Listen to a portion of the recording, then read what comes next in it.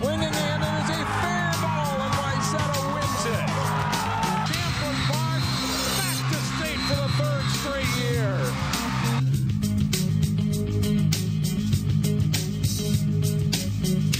Hello and welcome to Sports Jam for the week of January 22nd. I'm Jay Wilcox. And I'm John Jacobson. Today on the show, a girls hockey thriller that's decided in the final minute. And I'll talk Nordic skiing with the Armstrong Falcons as conference and section meets approach. And in our Sports Jam Spotlight, we'll meet a Champlin Park girls basketball star who is approaching a big milestone.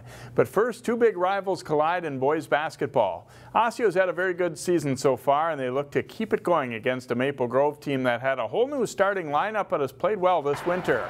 This one at Osseo in first half. Maple Grove Zach Bradbury gets the rebound, put back, and foul. Johnson Fowler gets the steal for Osseo here, and he zips a pass to Zach Tyson, who drives and scores for an 18-15 Orioles lead.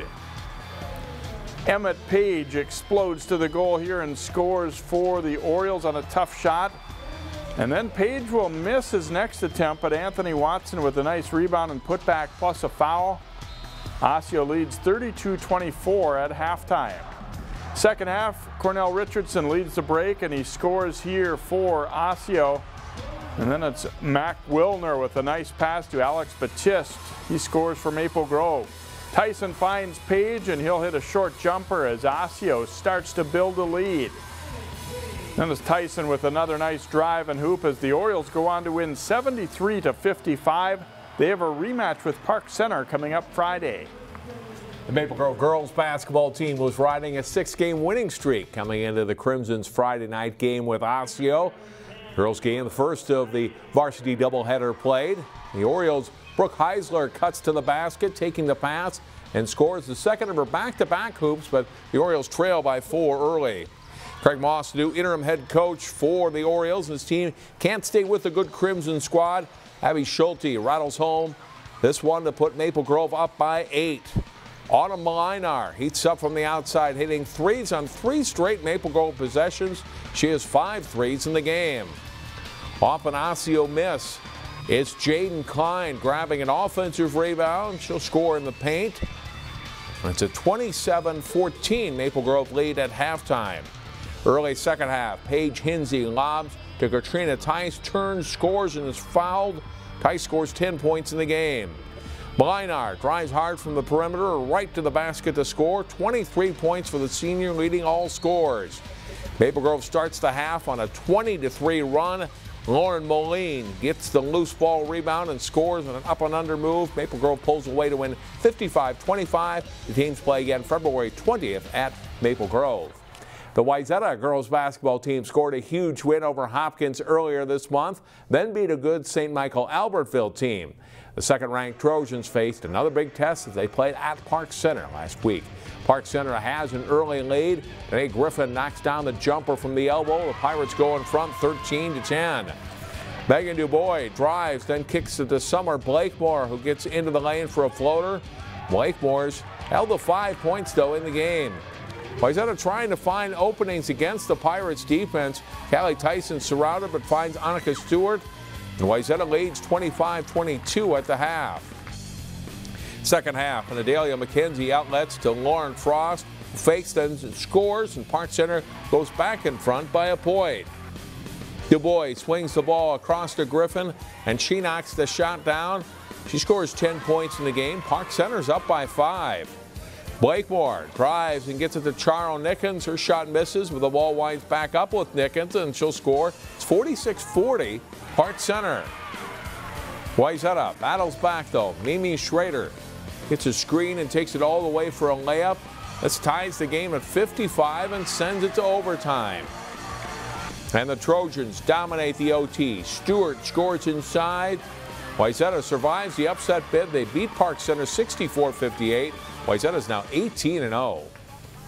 The Armstrong boys basketball team has struggled this season, but the Falcons look to make it 2 wins in a row as they hosted Andover in a Northwest Suburban crossover game. It's the visiting Huskies that start well. Bradley Chastain to Mason Heath for the tough layup and foul. Andover leads 12-5. Armstrong trails by as much as 11, but they battle back. Nashim Moser kicks it out to Jake Breitbach for the 3. The Falcons pull within 5. Their trapping defense changes the game. Breitbach gets the steal and sets up Lozier for the finger roll, and it's a 2-point game. And Armstrong continues to roll. Isaiah Miller rattles in a 3 for a 37-30 lead. It's 37-35 Armstrong at the half. Second half, and Miller finds a cutting Ben Iniger for the layup despite the collision on this one. And Miller has a good game for Armstrong. He pops a 3 from the corner for a 53-42 lead. Miller scores 20 on the night. And Lozier puts the icing on the cake with a big jam. He scores 21 as Armstrong wins 74-59. They did lose to Wayzata on Saturday. Boys basketball teams in the Metro West are just getting started with the conference portion of their schedule. Benilde-St. Margaret and Cooper met for the first of 2 times this season last Friday at Cooper. The Hawks force a turnover at midcourt and turn it into points. Nathan Hill, the Jalen Justice for the layup, and an early 4-point lead for Cooper. Nice job by the Red Knights working the ball around, and Walker Johnson feeds Nick Peterson with a pass. Benilde trails by 1.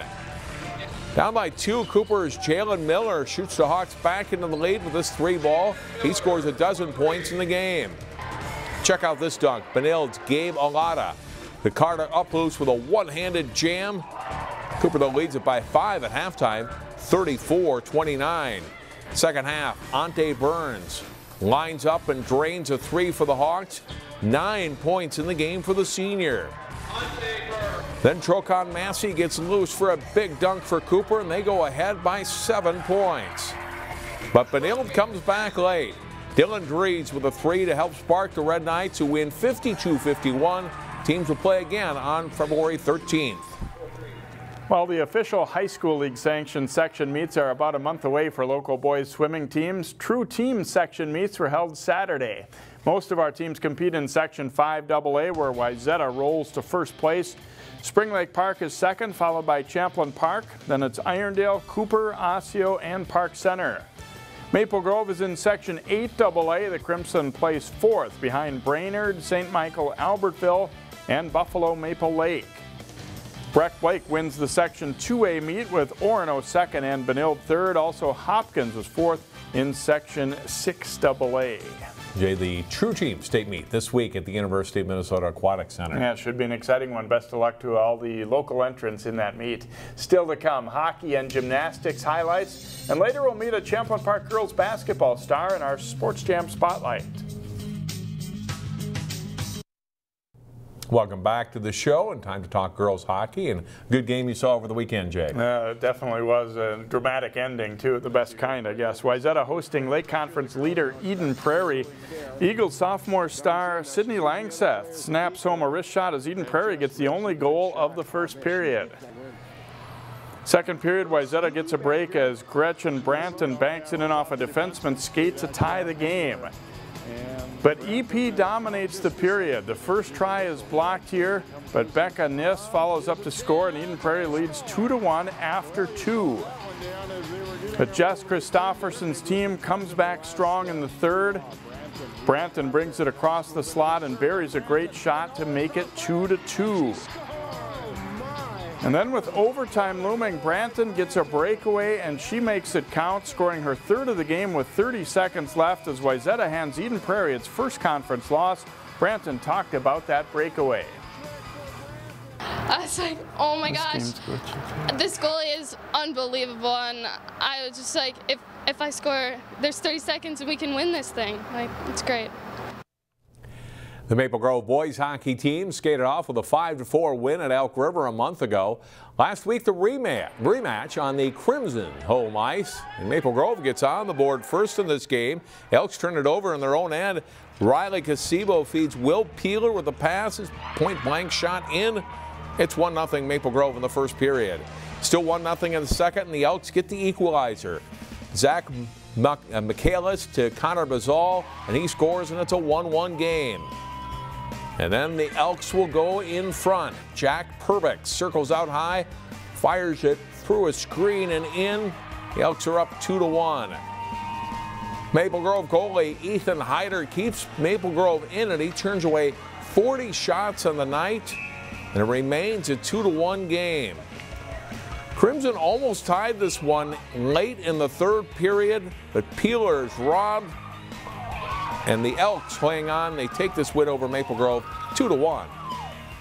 Champlin Park is still in the hunt in the West Division in Northwest Suburban Boys Hockey. The Rebels hooked up with Osseo in a good game. The Rebels on home ice and looking for a season sweep of the Orioles. Jack Cargus leads the rush and beats the defenseman before popping the shot home, and Champlin Park grabs a 1-0 lead. Later in the first, on a 4-on-3, Zach Brash fires the wrist shot in from close range. Osseo ties it up 1-1 after 1. In the second period, a 2-on-1 rush.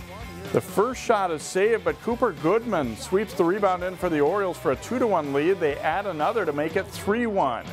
Champlin Park comes back as Derek Roberts finds some room to score on the wrist shot. It's a power play goal, and the Rebels are within 3-2. After Roberts ties it in the third, he gets the game winner, tucking the rebound in for his third straight goal. The Roberts hat trick carries Champlin Park to a 4-3 win. In gymnastics, teams have just about a couple of weeks to perfect their routines until section meets come. Wayzata and Breck met last week in a non-conference duel. Madeline Tapper of Wayzata here on the vault scored a 9.225 and placed first overall. Sailor Hawkins for Breck earns an 8.55. That's the Mustangs' top score. On bars for Wayzata, Grace Trainer sticks the landing for a 9.275. She would win the all-around title in the meet. On beam, Kiwi Sundin of Breck scores an 8.3. She finishes 5th overall. For Wayzata, Izzy Trainer on the beam gets a 9.075, finishing 2nd. Her sister Grace also has a strong showing, scores a 9.475. She later won the floor exercise event too. Wayzata wins the meet 138.975 to 132.975. Champlin Park's gymnastics team has just one loss in conference dual meets. That was early in the season against Maple Grove. Rebels were close to a season high for points last week in their home meet against Coon Rapids. Sophomore Amber Lovely singing the national anthem for Champlin Park. To the highlights and the vault, Karen McElmurray finishes with the meet's second high score, landing with a vault of 8.75. She later won the balance beam. Sophomore Cheney New won the vault in Class AA last season. Looks pretty good in this meet. She wins with a score of 9.65. To the uneven bars, and Coon Rapids' top performer, it's Hannah Gross. She records the Cardinals' top mark with an 8.05 routine. The Rebels' Emma Saxa is good on her giant swings on the bars. She scores an 8.8 and finishes 2nd in the meet. New wins the bars and later the floor exercise too. A 9.325 here on the bars. Champlin Park scores 139.825, and they beat Coon Rapids by nearly 11 points. Jay Cheney New of Champlin Park there, Grace Trainer, boys that are both really good and certainly should be state qualifiers again this year. Yeah, they've been fun to watch and definitely have a good opportunity to do well again and get into that state meet and do well there too. Straight ahead in our Sports Gem Spotlight, meet a Champlin Park basketball star who is closing in on a school record. It's been quite a season so far for the Champlin Park girls basketball team. The Rebels enter the week with a 13-2 record. In this week's Sports Jam Spotlight, we meet a talented Rebels guard who is on the verge of setting a big record in the program. As Champlin Park senior standout Erica Hicks heads down the home stretch of her career, she had to learn a new skill last week, watching. She injured her ankle against Andover and had to sit out a pair of games. I mean, being on the bench, I've never really had that much experience on there before, but it was totally different for me, but I think it was a good learning experience, and to be able to see the game from a different perspective instead of always on the floor was a pretty good learning experience for me. It was definitely different. You know, it's been a long time since I've had to play without Erica, so I mean, she's a big scorer on our team, so it was hard just making up the points, but we had her support on the bench. Hicks has been a varsity regular since 9th grade for the Rebels. It was an eye-opener getting started in high school ball. Freshman year, I was super nervous, and it was kind of like a culture shock. I mean, going from 8th grade traveling up to varsity freshman was completely different. It was just totally culture shock for me, but now I'm pretty comfortable out on the varsity floor. Erica's averaging 21.2 points per game this season and is definitely a well-rounded guard. I'm definitely a threat on offense. I think I can score from pretty much anywhere on the floor. I can shoot the three and drive to the basket and finish close to the basket. And I think my defensive game has gotten a lot better throughout the years as well. Hicks is open for a three. That's good. Shot. What a big shot. In every area that you could ask for as a basketball player, she has the strength to be able to do that skill or be able to work hard. But what she brings to this team, she brings almost like a peace, or a calmness over everyone. She can take care of the ball. She never freaks out at anybody, and she never freaks out at herself either. So she's always calm and understanding, and she's been playing for 4 years, so she's amazing. Hicks is one of a group of 4 Rebels key players who have been together on the basketball court since they were young kids. Gabby, Amanda, Megan, I've been playing with them since 4th grade, and Megan's dad was our coach. So I mean, it's super special to finish out our senior season together. Hicks is rare among top players in the Twin Cities in one way. She doesn't play AAU basketball. Basketball all year round, it just kind of wore me out a little bit. You know, kind of got sick of it for a while, so I just decided maybe not all year round, maybe just play some winter, and I've really regained my love for it again, just playing half of the year. Erica's strong 4-season career will leave her as Champlin Park's all-time leading scorer. She's closing in on the record held by 2007 graduate Natalie Giggler. Super cool. I mean, it's stuff me and Coach have been talking about for a couple of years now, and to actually be here on my senior season, like super close to the record, it's super cool. But I'm trying not to think about it too much because I don't want it to affect how I play, but it's super cool and special. As much as she loves the game, this will be Erica's last season of basketball. She's decided to focus on academics in college and leave the court behind. I definitely thought about it for like a couple years. It's always on the back of my mind, but then this year I really had to like make a decision. So this summer I really thought about it and just realized it wasn't the best decision for me. I mean, I've always really pushed myself in the classroom. You know, I really strive to get straight A's and stuff, and I've done that pretty much throughout my whole high school career. And I really want to do well in the basketball court too, but I realize that in the classroom it's also very important to me, so I make that a priority as well. Hicks will attend St. Cloud State and study to be an actuary.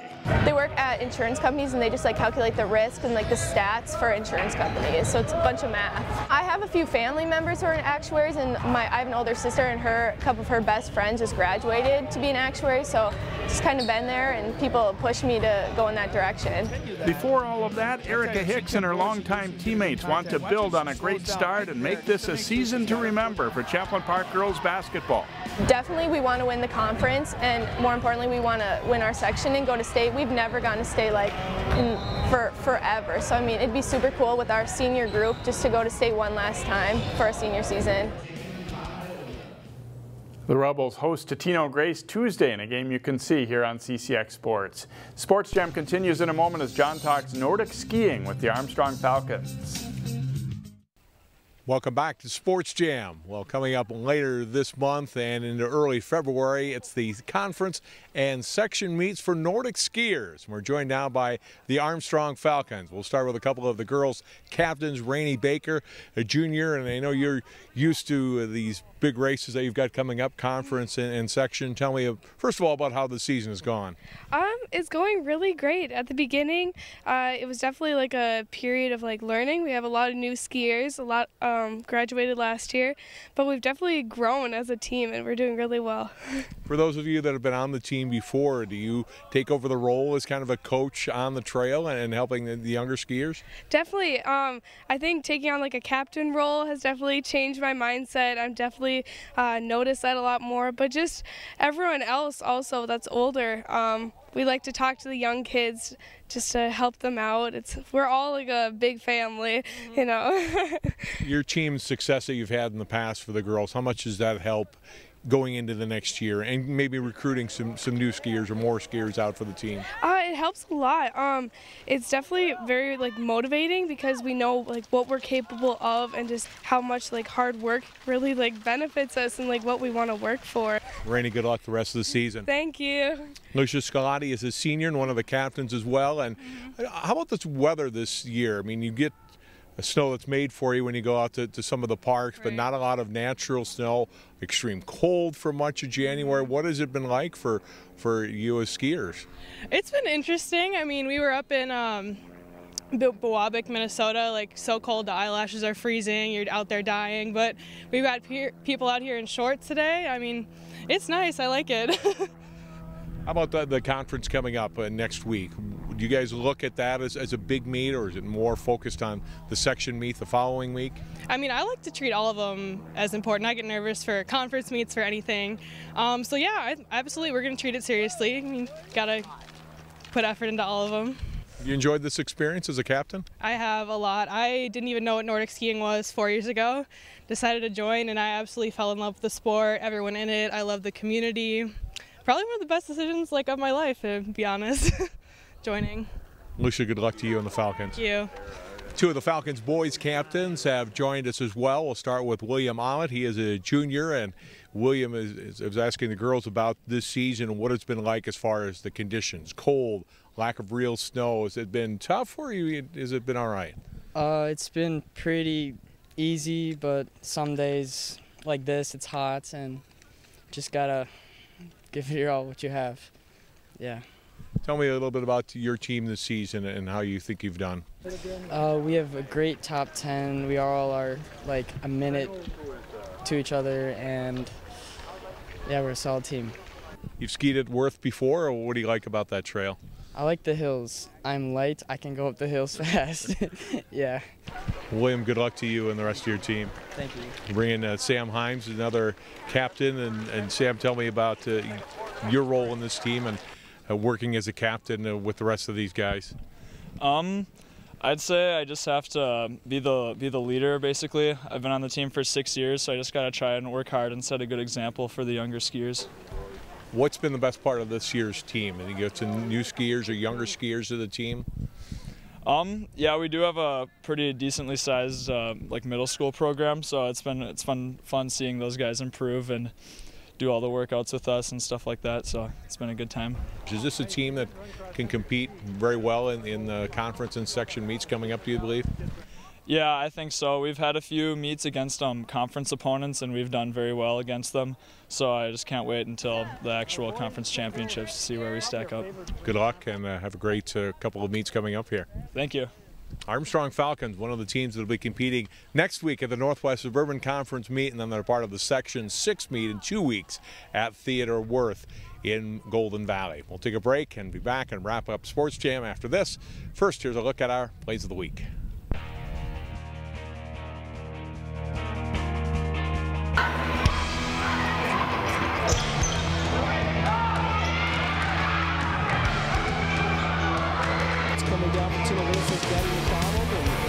Comes in, you're trying to get it. It's about a scoop.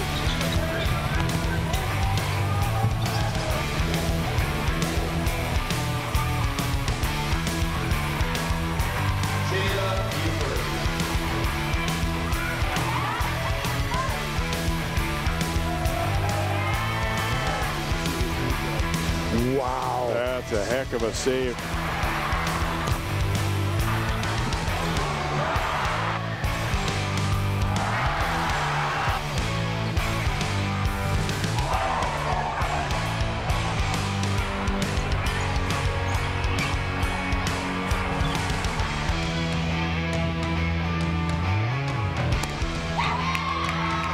Here comes Branton, a breakaway. Branton in alone, score! Oh my gosh! Don't miss the Maple Grove Polar Plunge to support Special Olympics on Saturday, February 3rd. Find out more at ccxmedia.org under Cities and in the Community. Our game of the week is a great Northwest Suburban Conference matchup in boys basketball as Park Center hosts Osseo. The Orioles won in overtime when these teams played a couple of weeks ago. The game tips off at 7 o'clock Friday. Watch it live on channels 799 or 12 or online at ccxmedia.org. The game replays Saturday night at 7 and Sunday night at 10. And that will do it for this week's show. Thanks for watching. See you next time.